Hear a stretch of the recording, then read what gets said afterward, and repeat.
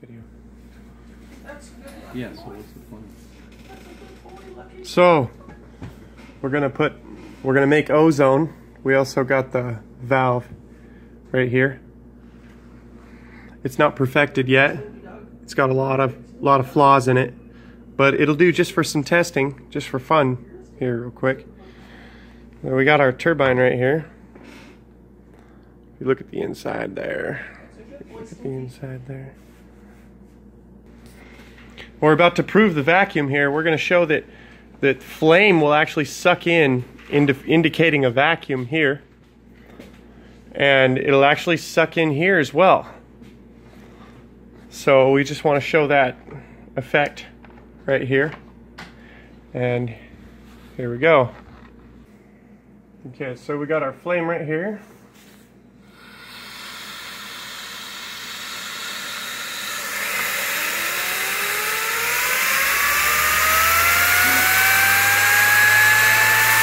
See how it sucks in the flame? Well, it went out. Got a light right here. Alright, go ahead and... So our intake is down here. This is what's going into the turbine.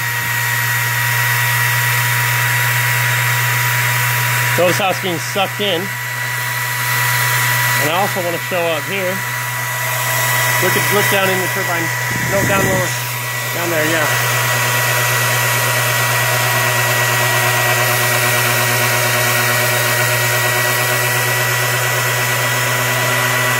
Oh, it went out.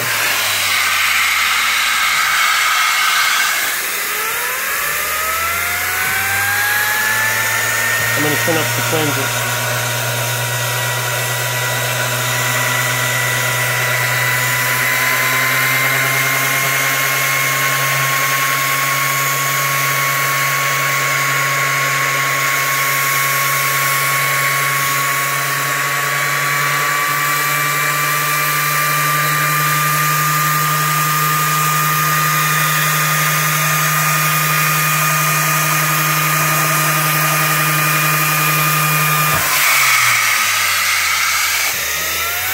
Yeah.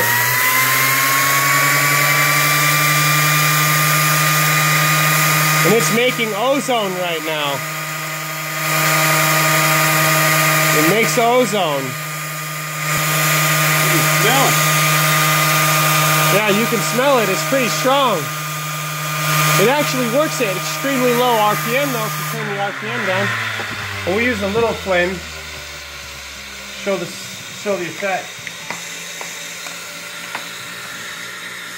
Keep recording. Still is. Okay. And it actually makes quite a bit of ozone right just by doing this right here.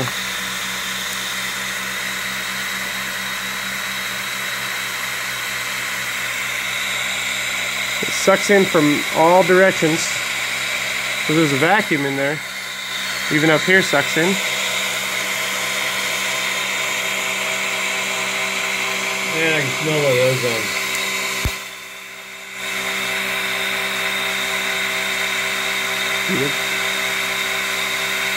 That when the flame turns blue is when it makes the most ozone.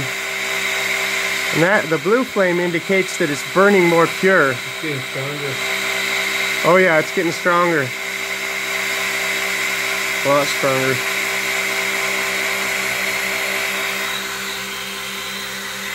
So you got to find the right speed for the right amount of gas to make a certain amount of ozone.